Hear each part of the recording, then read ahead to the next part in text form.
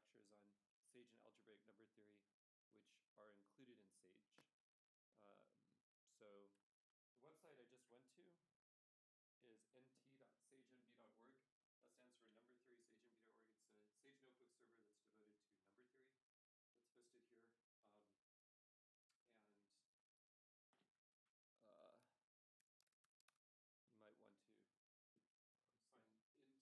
on it. It's nice because you don't have to worry about installing Sage on your own computer or anything. Specifically here, though, if you have big computing tasks, we have, so I guess I have like a lot of computers. I don't know, I lost track. I probably have about 15 serious servers downstairs, and each one's pretty powerful. So I'll show you you can get an account on all of these machines if you want as a student here. And I'll just give you an example of one of the most powerful of the machines. So here's a machine called Combinat, which we recently purchased.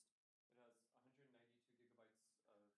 It actually has 256 gigabytes of RAM, but some of it's used redundantly so that if some of the RAM gets corrupted, it still doesn't corrupt the memory.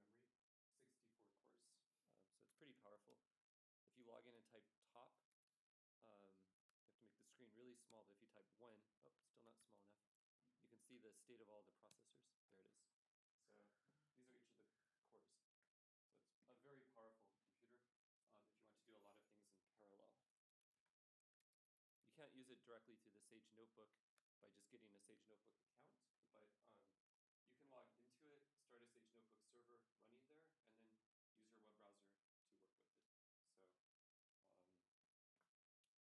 So it's a little bit involved how you do that from any location, but I'll show you what you do. Remember this. So if you have a console on a computer somewhere, so OS 10, then you type the following SSH-L. You choose some port like maybe 8000, just make up a number, localhost 8389, Combinat Math Washington edu. This only works if you have an account on that computer, but again, if you get an account on that computer, then you can do this. If you're using Windows, then what you would do is set up port forwarding and forward port 8389, and you would do that using just the graphical interface. I think for PuTTY, there's an option to do port forwarding. So this is the command line way of doing port forwarding over SSH. So I log into the machine. Once I've done that, what it does is make it so that port 8389 on Combinat appears as port 8389 on my laptop. So I think this is the right option to run the notebook serving on that port. Yeah. So now I can go with my laptop. I can go to the address localhost:8389, and boom, I have my own personal Sage Notebook server running there. And the first time I do this, it would ask me for a password, which I don't know what I chose. Uh-oh. So if you get in that situation, you can do, let's see, Sage Notebook port equals 8389, and reset equals true, or reset the password. Okay. So now I can go back, and let me, this is a pretty important command I typed right here, so I'll write it on the board so I can remember it.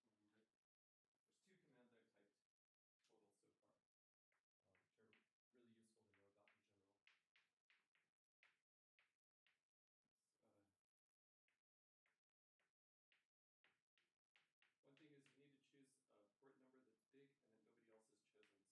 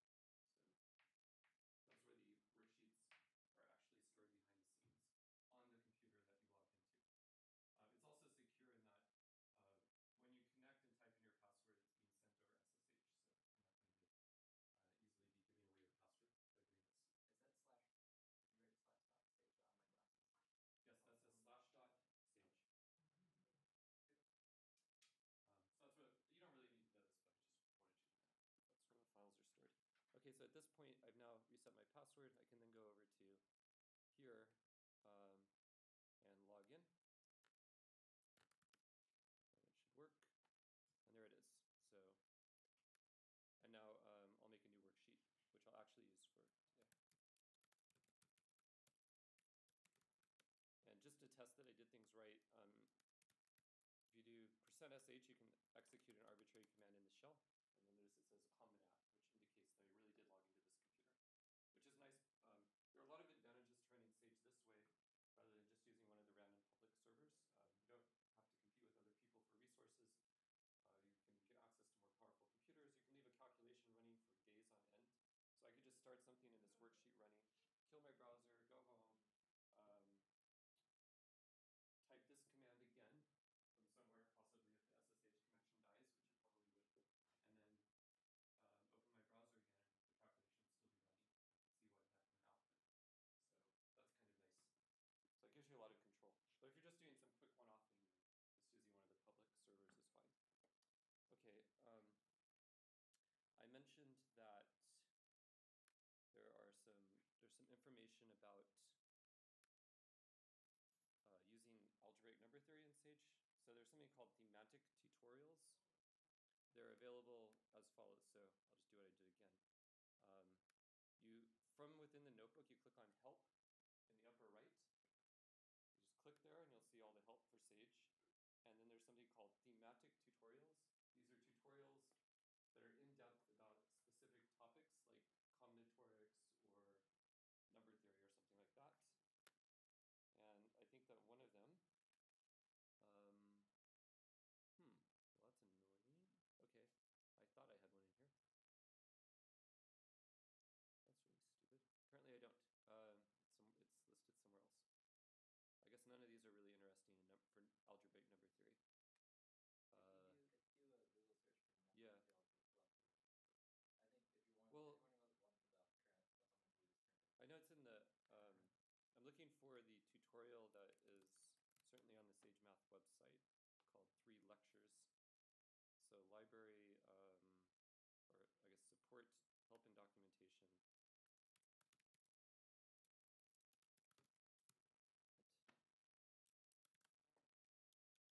Okay, I guess, oh, here it is. Explicit methods in number theory. That's not what I called it. That's what it is though. Okay, well, and it is, where,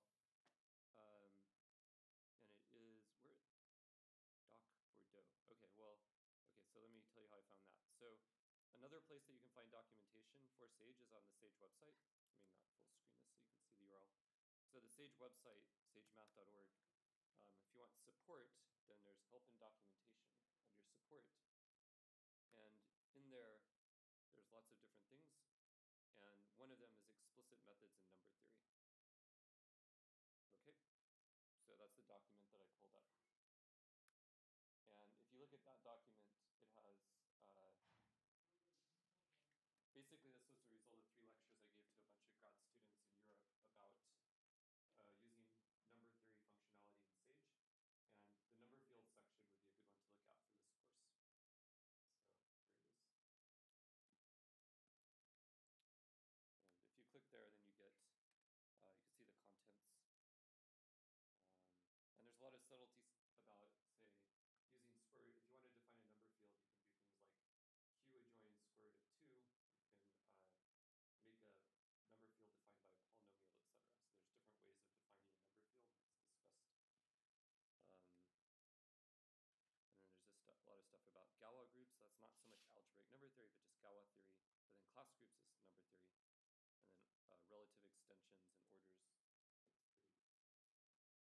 what's described here. So that would be a good thing to look through if you wanted to look in detail.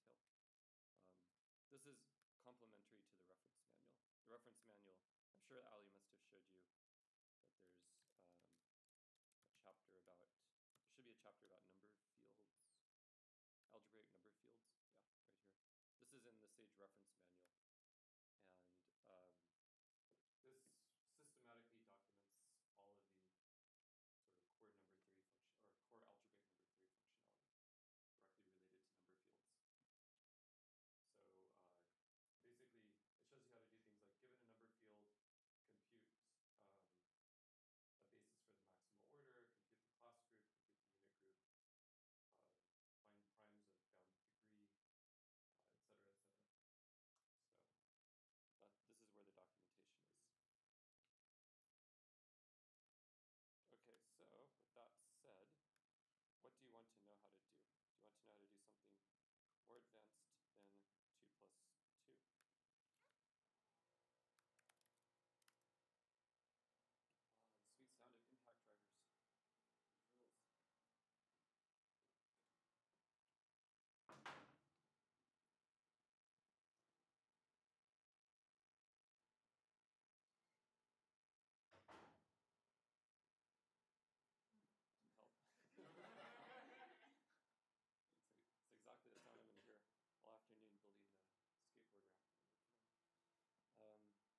So what do you want to know how to do?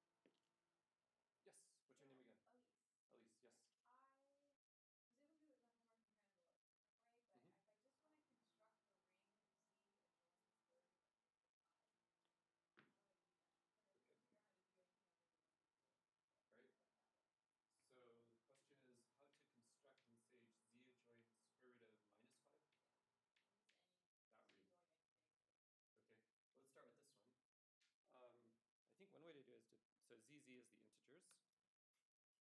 Presumably the homework is kind of algebraic, but Mhm. if I just want to construct the ring Z adjoins square root of x plus pi, how do I do that? Because I couldn't Okay. figure out how to do anything over the number field yet. Right. What that was. So the question is how to construct in Sage Z adjoins square root of -5? Yeah. And just any That Z ring. going any bigger. Okay. Well, let's start with this one. I think one way to do it is so ZZ is the integers, and then ZZ square bracket, and then square root of 5. Oops, sorry. ZZ is the integers, square root of -5 is square root of -5. And then you can do Z square root of -5, like that. Thanks to Robert Gottschalk, who do that, use that notation. What it does behind the scenes is it finds the minimal polynomial of that expression that you give right here. If it has, I mean, if it's actually algebraic. So you can give anything that you could represent in terms of radicals and so on. So you could have given a cube root or a 10th power or a 10th root or whatever here, some complicated expression. Then it uses, it'll find a decimal approximation to the number, or at least an interval, the number lives. I think it finds a decimal approximation to the number inc, and then uses that to figure out the best polynomial that it satisfies to that precision. Then I think it plugs that number back into that polynomial to check that it really does satisfy it, and then probably verifies that using interval arithmetic. No, it does a ridiculous amount of stuff to efficiently find the minimal polynomial of that thing. Then it constructs the corresponding number field, and then inside of the number field it makes the order, and it does all that kind of automatically behind the scenes for you. It can be accurate though. I mean, if you throw like a transcendental number in there, is it going to come back saying it's algebraic? No, definitely not going to say it's algebraic. I think it'll just give an error. Or, well, I guess it's constructing something else. So a univariate polynomial ring where the variable is called pi. That's actually pretty sensible. So it's one indeterminate called pi. Well, how does it determine whether something's algebraic or transcendental? So it uses the triple L algorithm, which is a chapter I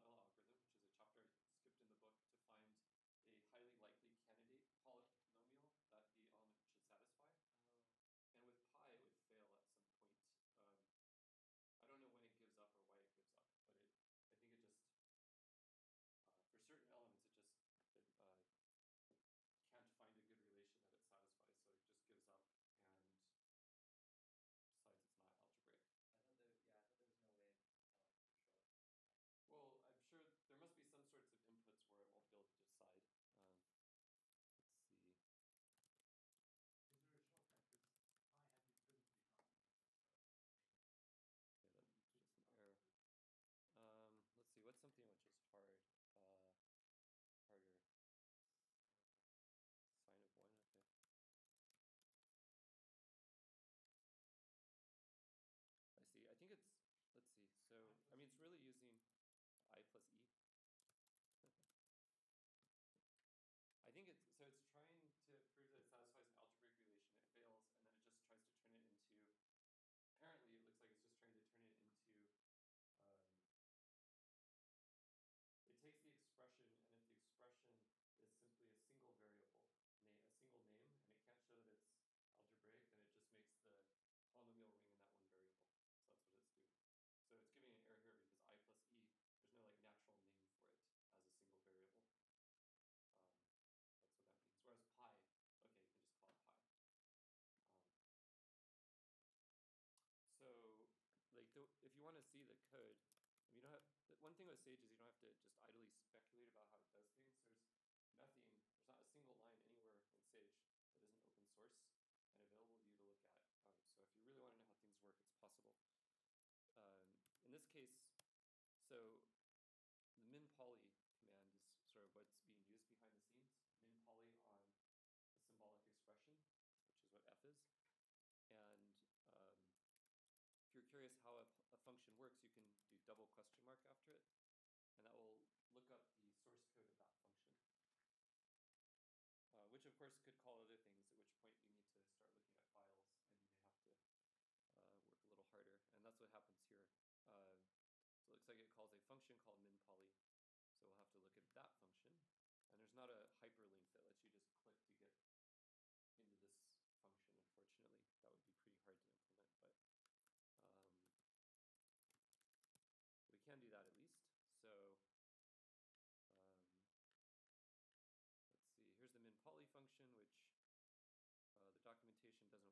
because there's a traceback that tricks it, apparently.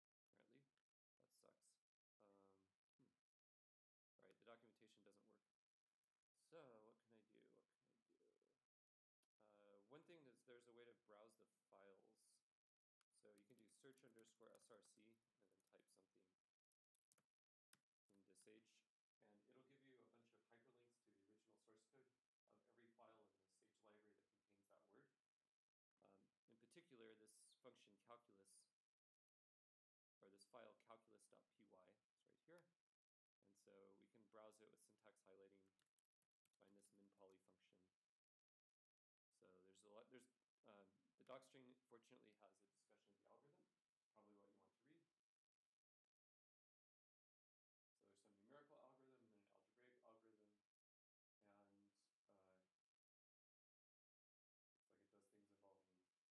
cyclotomic fields. It's pretty sophisticated, but the main numerical algorithm is used, finds a numerical approximation and uses what's called algebra, which is really the triple L algorithm, which is really a generalization of continued fractions to higher degree. Yes? On that traceback, I can just click the left. Oh, within the help message. Okay, good. All right. I'll just leave it. But anyways, here's the source code in the documentation, and you can see it's not so simple. So there's some heuristics. It goes up to some bound by default. So this is something you could override if you want, but I think it goes up to 1,000 bits of precision, and if it fails to find an algebraic relation with a given degree and bit precision bounds, it'll just give up. And that's why it's giving up on things like pi, probably, or at least with completely arbitrary things, it's going to give up. Unless there's some other reason it would know. If you put in something really weird and complicated, and it just, and it is transcendental, what this is going to do is try to see whether it's algebraic using up to 1,000 bits of precision at degree 24. If it isn't, it's just going to give up and just not be able to find it.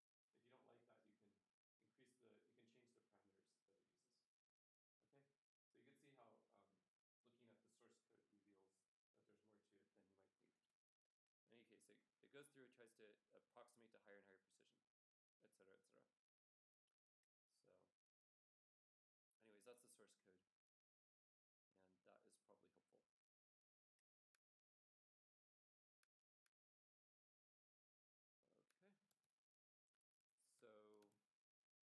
Okay, so that's how you can construct z adjoint square root of -5 and many other orders and rings and so on. And you can also do something like this. It'll give you the order generated by square root 5, and you can then ask for the maximal order. Or maybe ring of integers. R dot maximal order. If that doesn't work, I might have to say R dot number field and then ask for the maximal order. Yeah, so R dot number field, that gives the field in which R is contained. And then then K dot maximal order will give you the maximal order, which is a little bit bigger. It's hard to see on my screen if I don't shrink it. Actually, you can't. It's just formally the maximal order as far as it's printed here, but once you have the maximal order, you can ask for its basis. And you can see here that it's a little bit bigger than a pi. So this works fine as a way to construct number fields and rings of integers and so on when your number field is a radical extension of the rationals. And also, I guess, for cyclotomic extensions, which are also radical extensions. So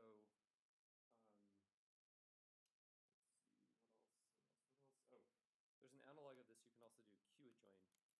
If you wanted to directly get at that field, you can go QQ square root of 5, and you get the number field immediately.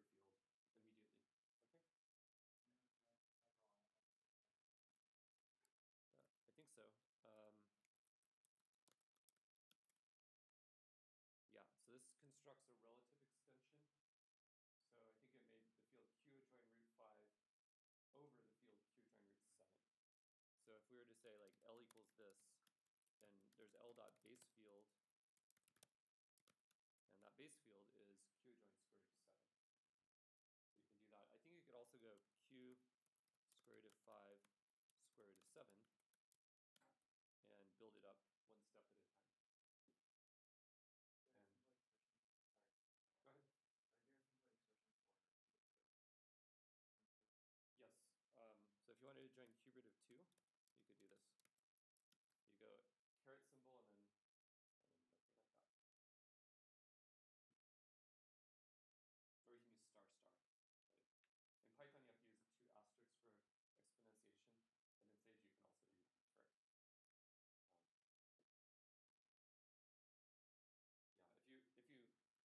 out because like Python can be really annoying. If in straight Python you do 2 caret 1 3, you probably won't get what you expect. So the 1/3 gets turned into 0 because in Python integer division is for division, and then the symbol like that means exclusive OR, and 0 exclusive OR to 2 is 2 again. So it's pretty dangerous. So watch out if you're using Python in addition to Sage. Sage has a language of its own that gets compiled down to Python. So the way you can see what it gets compiled to is you go 2 to the 1/3. If you do pre-parse of 2 to the 1/3, that shows you what the corresponding Python code is. So it turns all the carets into stars and so on. And it basically operates on single lines. By the way, if you program in JavaScript at all, then there's something called CopyScript, which is almost exactly the same sort of thing where you take code. Basically, you can write JavaScript code, but where things are a little nicer than what you would have to write in JavaScript, and it converts it almost line by line into JavaScript. So the Sage preparser is a very, very similar idea to what CopyScript is. Okay. That said, of course, there are extensions of the rational numbers that aren't radical, and you also need to be able to construct such number fields. And let's see.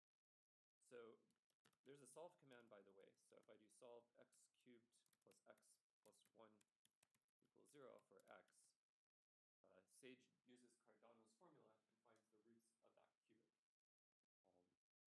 So more generally, we could try a higher degree polynomial. I'm trying to find a polynomial where there's a root that's not expressible in terms of radicals. So I guess this one's okay.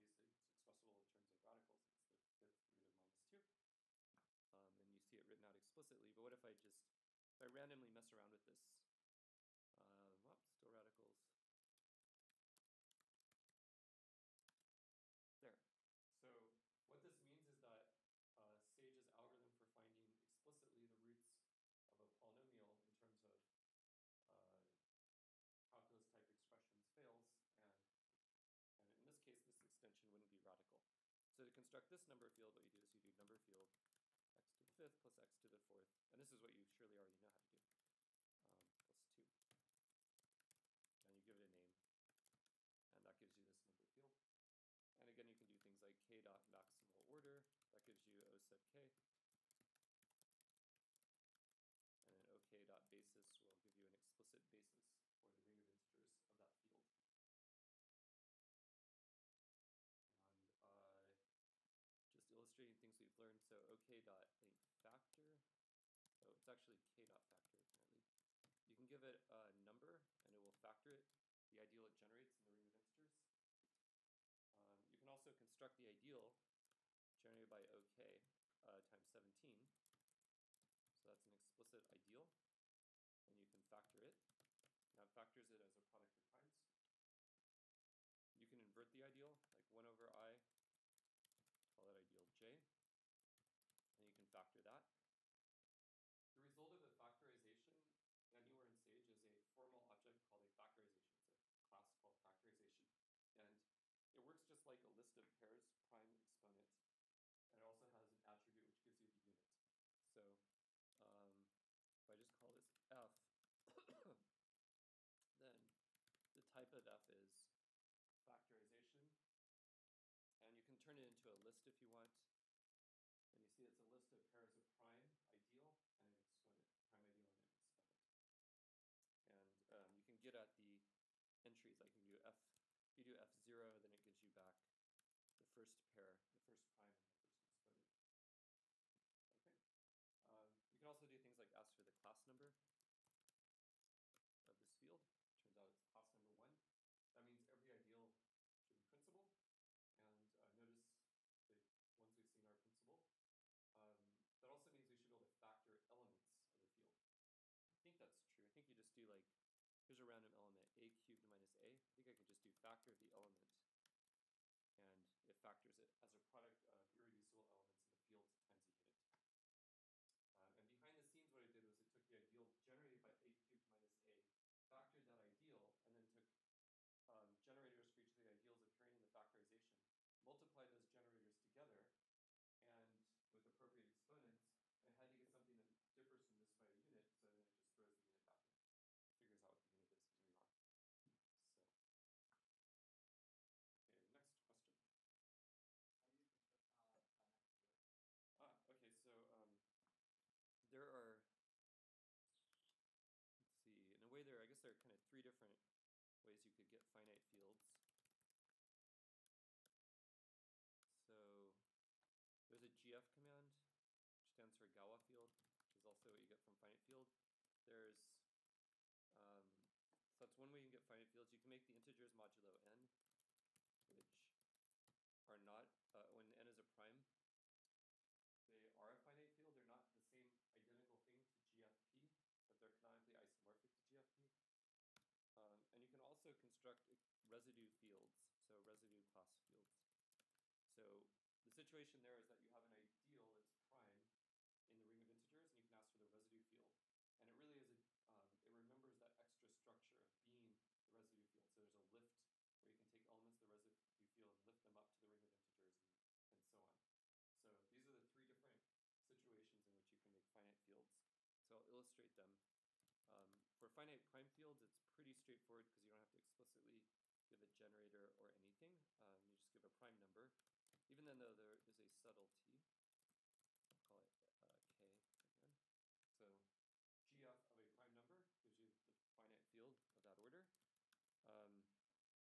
I think the one subtlety is if you're a cryptographer, you could easily end up wanting to specify a prime number which is so large that verifying that it's actually a prime number would take a noticeable amount of time.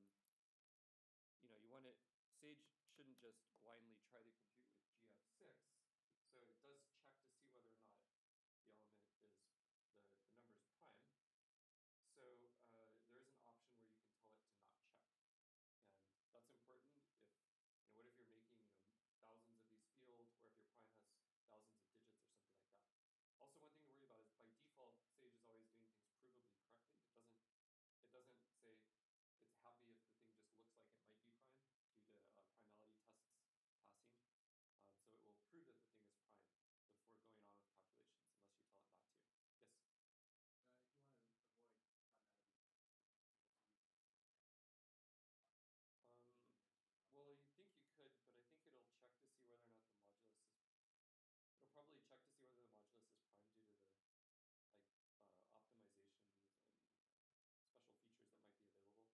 due to the optimizations and special features that might be available.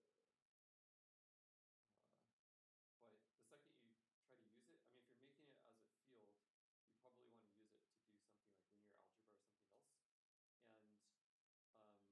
And so is field will get called on the object, and if you made it z mod nz, it might still end up factoring anyways or doing primality testing. But you can make GFP for very large p and specify an option. So let me show you. It's in the doc string, I think. And I remember people who do cryptography complaining about this. So we added it. I added it. The proof thing. So it's such like a simple thing you'd think, I don't know, it was a headache to add this and get it right and so on.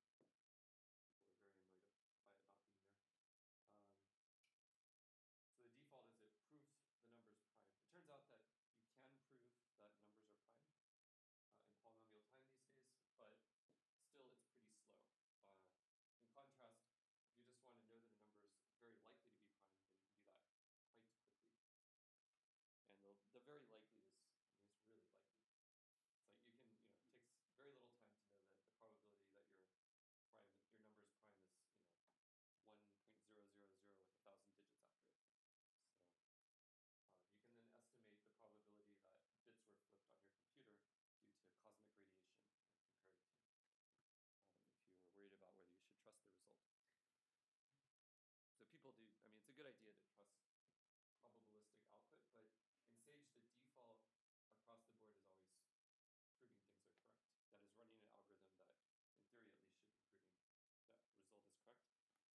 very easy to change that default.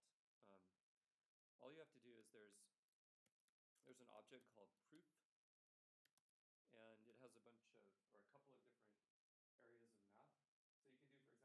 So you can do, for example, proof.number field false, proof.all false, proof.linear algebra false, etc. And what that will do is make it so that calculations are not proofed correct by default. Proof.number field false can make a dramatic difference in the time for certain things to compute. For example, let's see. So right now, I'll try to illustrate this. So right now it's true. Let's make a quadratic field. I don't know how big I have to make it, but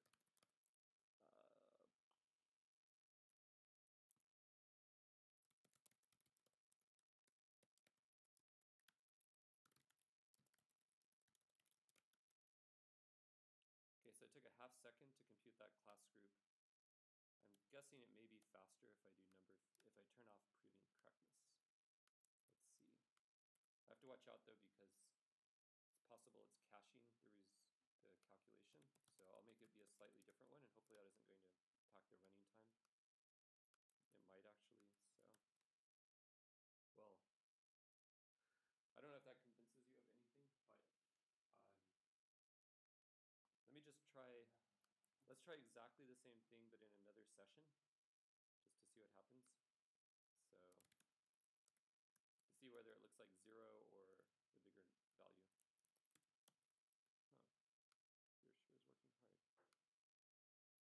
sure is working hard. QuickTime player off, recording this talk. Ah, okay. So then, yeah.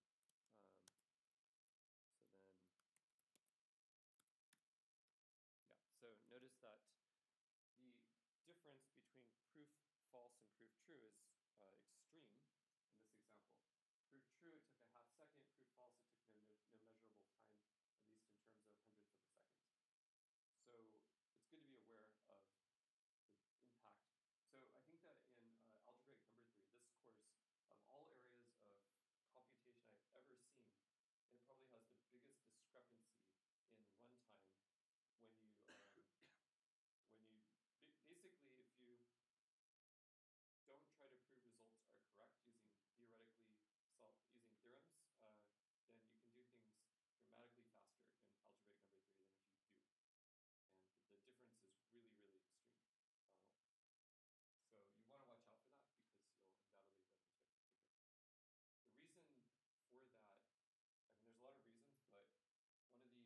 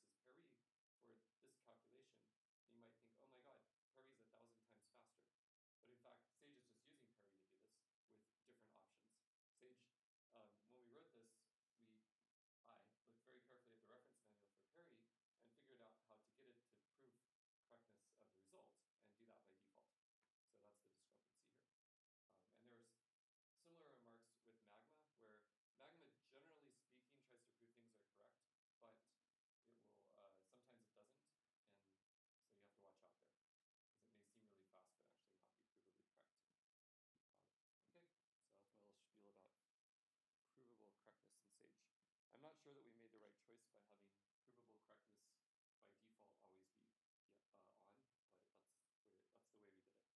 but that's the way we did it, basically via vote. So I guess mathematicians were voting, so. And again, it's easy to, as long as you're aware of this, which you all now are, you just do proof, just type proof.tab and you see the options, and you can easily turn this off. And it can be a good idea to do that first time through if you're writing a paper, and then you could rerun the same code with proof true and make sure you get the same answers. Okay. All right, so next question. Oh, I didn't tell you very much about how to make finite fields, too. I don't feel like I fully answered the question. I want to know how to compute order of the element. Okay, that's a good question. So here's a finite field sitting up here. This is how you make a finite field with bigger cardinality. And now you might ask, oh, every non-zero element of this has some multiplicative order. So how do you compute its order? How do you get at that underlying multiplicative group? So I'll tell you that in a second. By the way, you can specify, so finite fields, they'll come up with their own defining polynomial. You just give the order of the field, and it chooses a defining polynomial. If the order is small, it will use a Conway polynomial, which is supposed to be good for some reason. And if the order is big, it will just find some polynomial. But you can also specify your own polynomial if you want. Behind the scenes, Sage's finite fields are implemented using a combination of new code that we wrote, code that's in Paris, code that's in NTL, and code that's in a library called Givaro, Givaro. So there are a whole bunch of different potential underlying C or Python or Python libraries that are implementing the arithmetic and finite fields. The net result of this is that you can run into bizarre things where you make a finite field of order slightly smaller than 2 to the 16, and it's insanely fast to do arithmetic, like faster than any other program in the world. And then you make the order slightly bigger, and it suddenly becomes quite slow.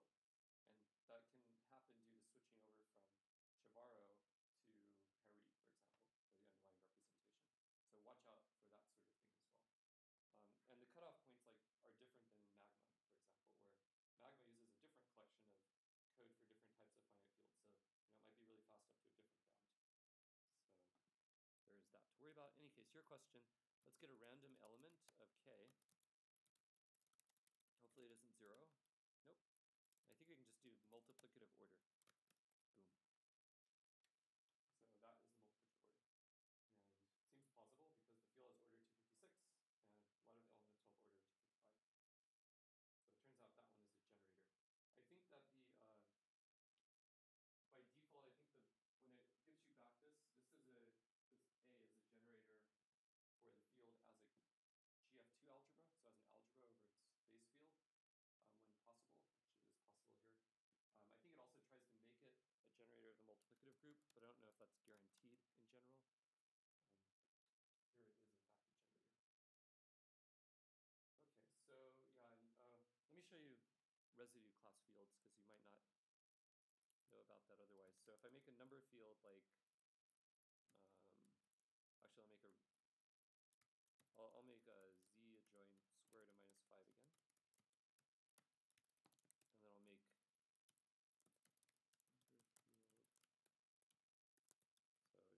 So I got the field that contains it, and then I could do k dot factor 7.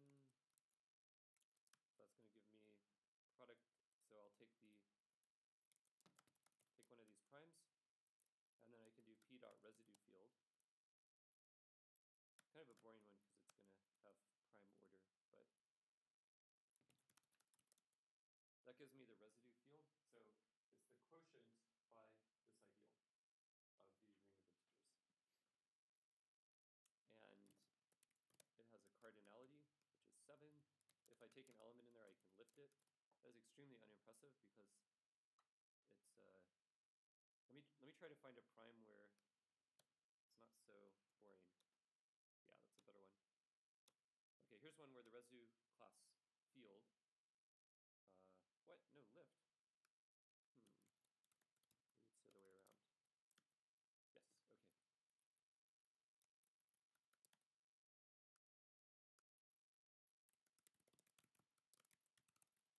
Okay, so what I've done here is I changed my mind. I took this field, now I took the prime ideal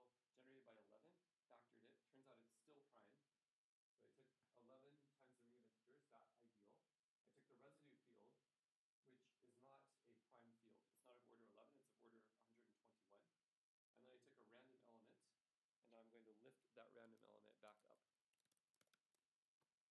Okay, so that gives me something that reduces to that element. So you can see that it's remembering the structure. You can also take an element of the number field, like square root of minus 5, so that would be k dot 0, I guess, the generator of k, and you can map it down. So that tells you where things go. So basically what's happening here is we're working with OK, and then also, well, we explicitly have a map from OK to OK, modulo the ideal generated by 11. Right there. And so this is the residue field. This is a finite field. And the code in Sage that you can work with finite fields represented this way was written by David Rowe. Who hasn't been doing much on Sage lately because he's very busy teaching a computational number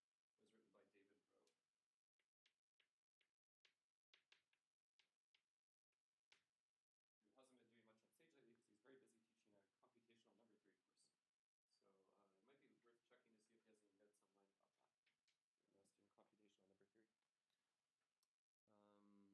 Okay, so that's more about finite fields.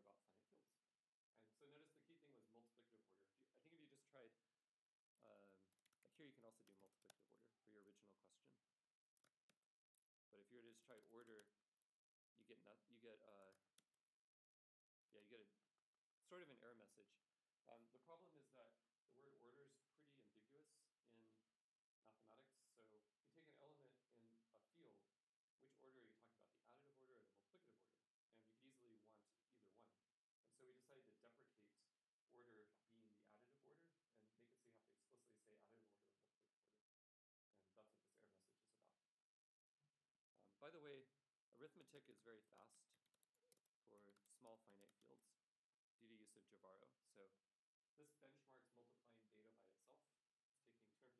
It's taking 256 nanoseconds per arithmetic operation, which is really fast, actually. I don't know if you have a good feeling for nanoseconds, but that's pretty good. It's a fourth of a microsecond, which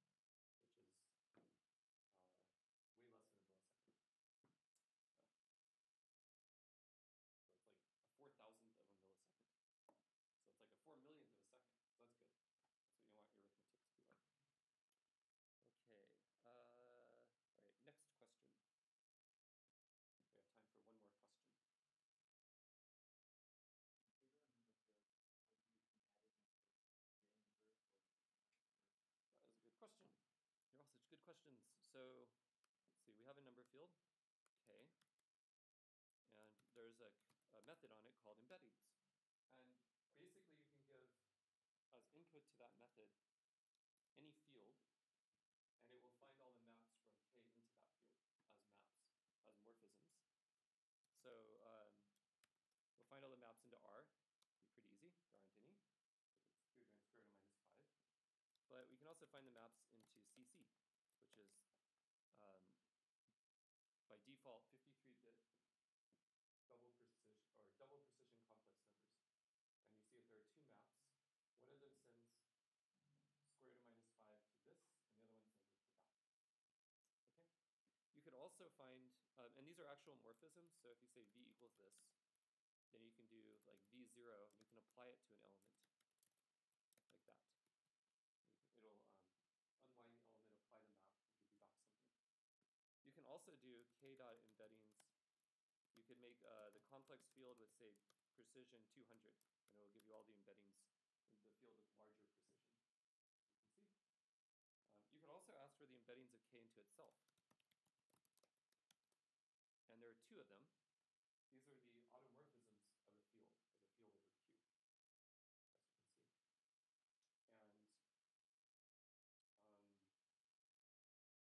Q, as you can see. And if the cardinality of the number of embeddings of k into itself is equal to the degree of k, that's the same as k being a Galois extension. But it may or may not be the case. So that answers your question. And we find also a subfield of R with 4 feet as a multiple. Yeah.